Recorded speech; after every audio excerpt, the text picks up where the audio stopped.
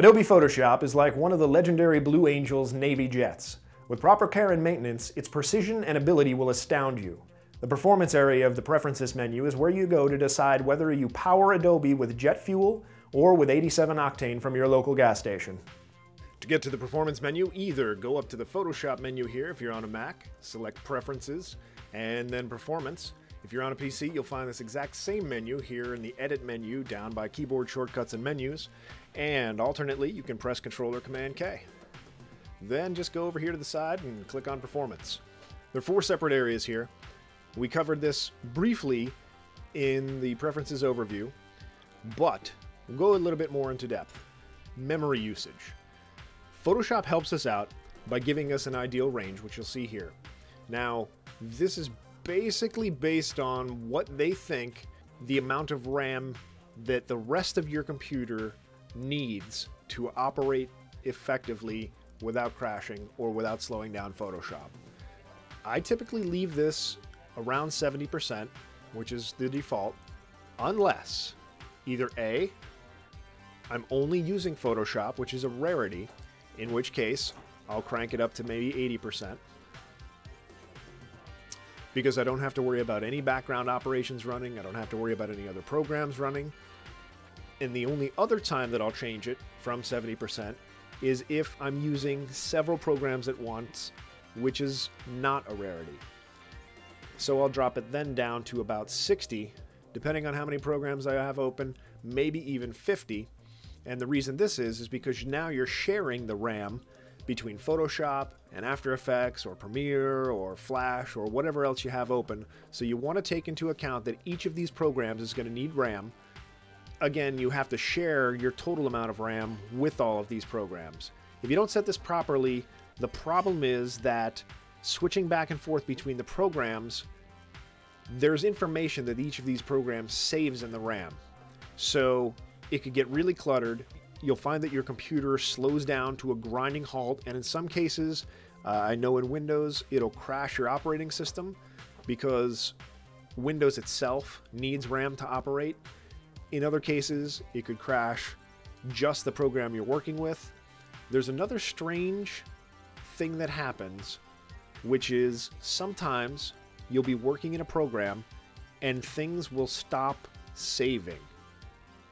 Now, I don't know exactly what the cause of this is, but I suspect that it has to do with improper memory management.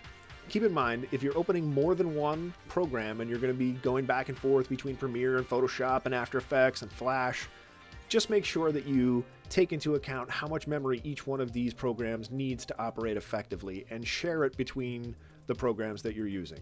So I'm going to bring this back up to 70 for now. The next, well, 75. And the next thing we'll talk about is the history and cache. This is something I briefly went over in the preferences. We'll start with default. Default is a great option. If you don't know what to set this at, just leave it as default. Tall and thin and big and flat. What this refers to is the number of layers in your image and then the size of the image. So tall would mean that you have multiple layers, somewhere in the order of 20, 30, 40, 50, 100 layers, and thin would be a small image, say a web size or any of the US paper default sizes that you'll find when you open a brand new document. That would be considered tall and thin. Big and flat, on the other hand, occurs when you're working in poster size, or if you draw comic books, we'll typically go twice up, which turns out to be 11 by 17. Relatively big, probably not going to have a lot of layers. Or if you're designing something for a billboard, now we're talking really, really big. However, you don't necessarily have that many layers, so they consider it flat.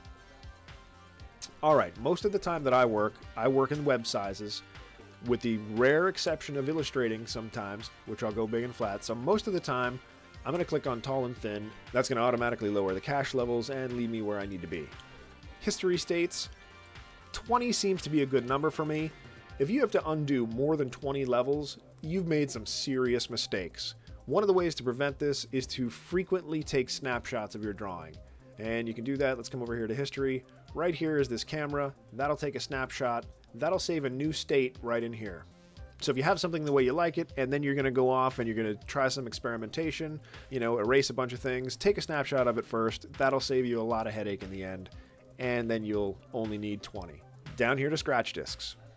What a scratch disk is, when Photoshop runs out of memory to store information, it will actually use space on your hard drive.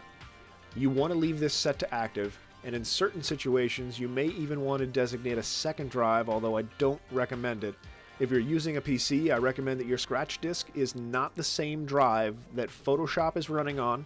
In fact, if you're working at all, I recommend, especially on PC, that you save all of your programs to your C drive, which would be your active Windows drive, and everything that you're working on you save to a secondary drive. This way, if anything happens to your operating system, you can erase your C drive, your main drive, and all of your files are stored on the D drive, or whatever other drive you designate, so now you can reinstall your operating system or otherwise repair it. GPU settings. This is important. Up until recently, Photoshop has run exclusively using the processor in your computer. Recently, they've changed that, and now you'll see here, enable OpenGL drawing. What this does is it uses your graphics processor, so your video card, to divide up the work between your graphics card and your processor. So several of these functions that Photoshop has built in now utilize your video card, which allows you to get extra performance because you're breaking up the tasks between two separate processors. The other thing to note is video cards today are getting extremely advanced, and each video card is essentially a mini computer. It has its own processor, it has its own RAM, so you want to make sure that you have an OpenGL compatible video card. Don't mess with the advanced settings. That's pretty much where we're going from here.